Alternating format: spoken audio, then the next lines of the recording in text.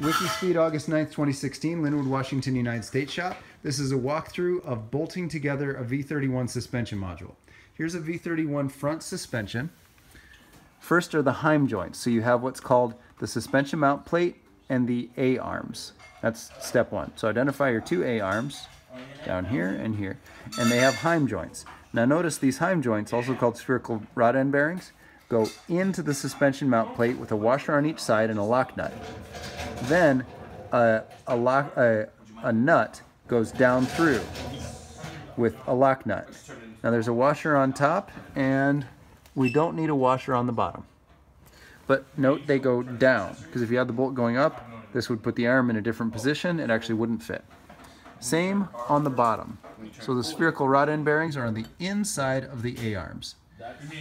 On the A-arm holes, they're in the very front hole of the A-arm, in the very rear hole of the A-arm, and the holes they go into on the suspension mount plate are the forwardmost holes in this row, and 1, 2, 3, 4, the fourth hole in the row. Not the 5th, 6th, 7th, 8th, 9th, or 10th hole. They're towards the front on the front suspension. So that should get your two A-arms attached. Then attach your two rubber bushing blocks on top and on bottom. A bolt threads through here with a lock nut and a washer on top and bottom. This is the strut top mount. It compresses the bushing blocks.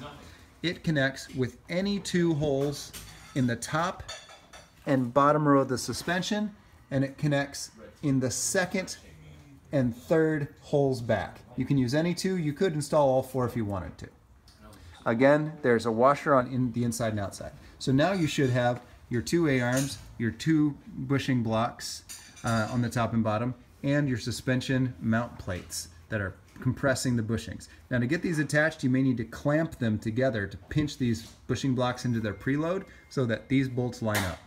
You can use either 3/8 bolts, or these will also fit with metric 10mm bolts. You can use either, whichever is more easily available in your location. If you're using 3/8 imperial bolts, you'll want grade 8 bolts. If you're using metric bolts, you'll want a higher grade, but they're also thick enough that even the low grade metric bolts are within the same tensile strength range. Okay, so now you have your A-arms attached with your bushing blocks and your mount and your top mounts, and we've explained each bolt. Now we can attach the suspension mount plate to the car. There's going to be a bolt in the outer foremost corners with washers. Now we have a prototype windshield on here. You won't have that part in most other cars, so you can ignore this, but the bolts are in the same place. You can see they go right through to the chassis. So to tighten the back of them, you put a wrench on the inside with a washer on the inside, the lock nut on the inside, and you just reach your arm back with a wrench to get the back holes. They're in the rearmost two holes. And the same on the bottom, and the same on the bottom rear. The rear, let's see if I can get this. There, the rearmost two holes. Same thing. So now you should have your suspension mount plate attached to the car. Now the front of this is flush to the front of your chassis, and the bottom of this is flush to the bottom of your chassis. So if you have to even drill these 8 holes to attach, that's how you do it. So now you should have a suspension mount plate attached to the car with its A-arms and bushing blocks. That takes us now to the steering knuckle and the hub carrier. This attachment here is called the knuckle. It's attached to the hub carrier. There's 2 plates bolted together with these 4 bolts, which also holds on the hub carrier.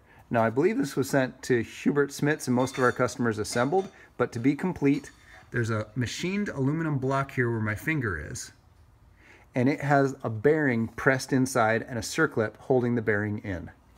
It then has 4 bolts that not only hold it together, they also hold these 2 plates together. These 2 plates, these diameter circles are differing diameters. Make sure your, actually the only way to know which plate is on the inside and which plate is on the outside is connecting an axle in and making sure the axle nose clears. And you don't need that unless you're doing four-wheel drive on the front, but you can check an axle.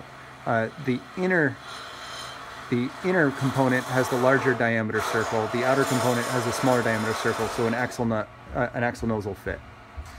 Now, in the front suspension, you take the very front bottommost hole and put your spherical rod end bearing in this way, also called your Heim joint. Same with the very forwardmost top hole. Spherical rod end bearing goes in this way. Then you put a nut going in and a nut going up. So it's exactly a mirror image of what you did on the inside of the A-arm.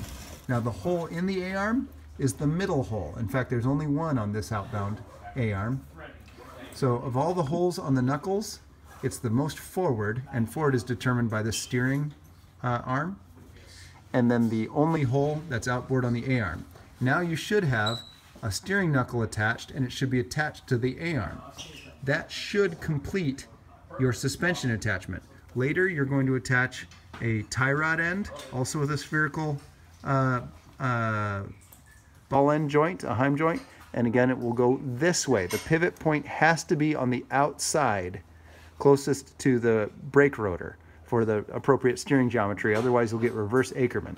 So the pivot is on the outside, which might be counterintuitive. You might want to think of it on the inside towards the passenger and driver. That will give you reverse Ackerman.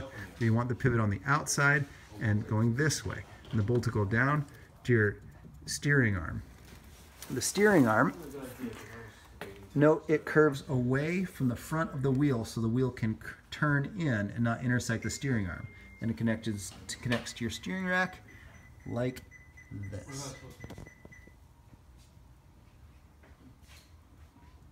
So you have this machined piece with two bolts with washers connecting, and then a nut on either side of the steering rack. Now you have a suspension assembled, connected to the car with a hub carrier on it ready for a wheel, and it's connected to your steering rack. Now let's go to the rear suspension. Almost exactly the same. Same attachments to the car, foremost outer bolts, top and bottom. Same attachments for the A-arm, exactly the same. Same strut mount attachments, same bushing block attachments, same Heim joint orientations.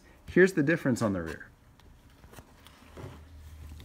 You have two holes for Heim joints, and they go into the two forwardmost holes, top and bottom, of the steering knuckle. And you don't have a large nose, a steering rack arm on the front. Instead, you know what front and back is. The front is flat on your steering knuckle. The rear is C-shaped to attach to your rear brake calipers. You have the same 4 bolts, they're exactly the same, attaching to your hub carrier. Let's see if I can point them out so you can see. Here, here, here, here. Same 4 bolts. You have your 2 Heim joints. And here's an even better view of the same steering knuckle block like you saw up front. Again, the larger diameter hole is inboard, the smaller diameter hole is outboard. And now you have assembled your rear suspension. And you are all ready on your Wikispeed V31 suspension modules. Go get them.